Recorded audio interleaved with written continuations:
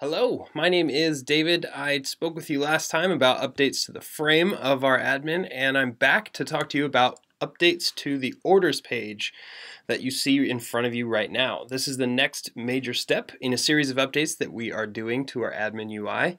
For all of these updates, our goal is to simplify the UI as much as we can, so we want to make sure you have everything you need to do whatever you're supposed to do on this page without cluttering up the UI with anything else. The layout of the page hasn't changed too much in this new version, but to get our bearings, let's take a look at the familiar location, the old orders page.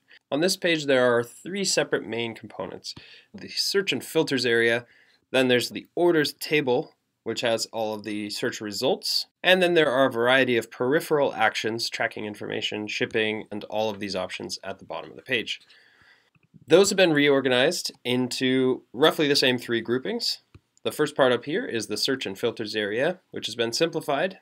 The second is the search results table, and there's this bulk actions column. All of the options that you saw above and below the previous table are organized to the right here on larger screens, and they're at the bottom of the page on smaller screens.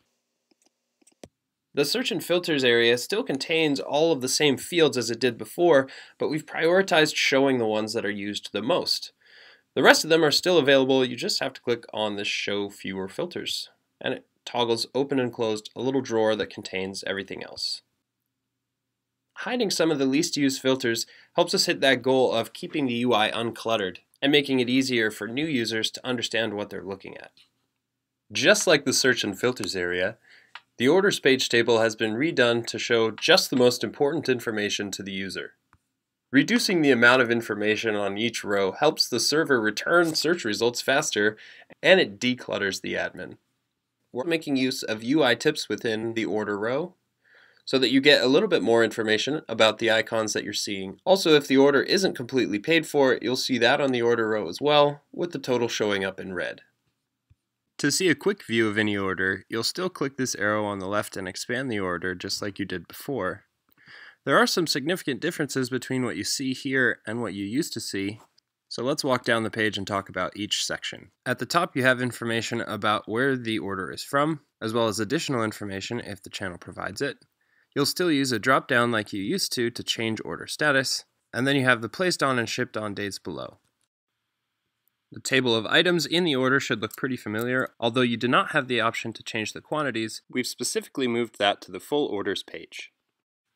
There's an order comments section, which breaks out comments that came from the customer, comments that you have sent back to the customer, and comments that you have created internally. Customer comments are often directly related to what you need to do to process an order, so we've left this in the quick view area. New comments update on the page without a refresh. The important financial notes about the order are located here as well. And your payments received is color-coded to let you know at a glance if you've actually gotten all the money, which is green, and if you haven't, which is red. After that, you see the fulfillment area at the bottom of the quick expandable order, which gives you at-a-glance information about the postage and shipping for the order, and an option to purchase postage and enter a tracking number.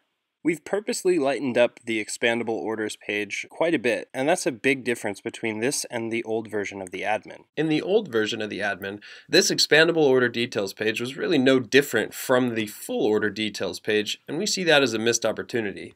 In the new admin, this expandable orders page serves one purpose: to show you just enough information to get an uncomplicated order shipped.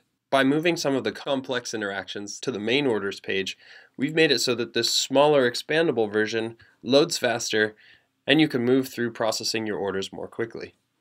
What if there is an order that's complicated? What if some customer gets in touch and says, I need this thing today, otherwise cancel the order? Or what happens if you get a message that says, hey, there might be something wrong with this order, check that out. Well, you want to go to the full order details page, and there's a couple of ways to get there. You can get there through this link. There's obviously the full orders page button right here in the top right. And if a fraud analysis notification pops up, there is a link that says see the full report, which will take you to the full orders page as well. We'll get to the fraud analysis component here in a second, but let's just go take a look in general at the full orders page. At first glance, you'll see that the full orders page is laid out pretty similarly to the quick orders page, except this sidebar here, which has customer information in it and a little fraud analysis tool underneath. The top part of the customer panel has the basic contact information for the customer associated with this order, as well as info about their buying history and any customer notes you might have added to their account. It also shows you the shipping and the billing addresses for this specific order.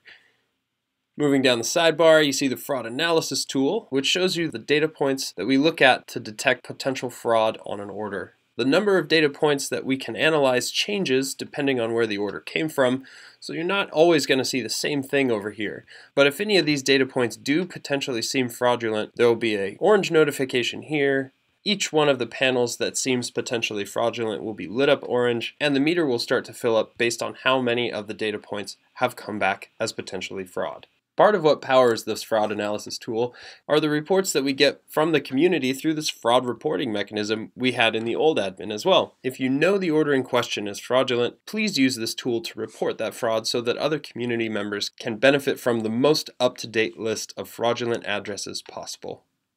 The rest of this main order details page should look pretty similar to the quick orders order details page, with the exception of these two drop-downs.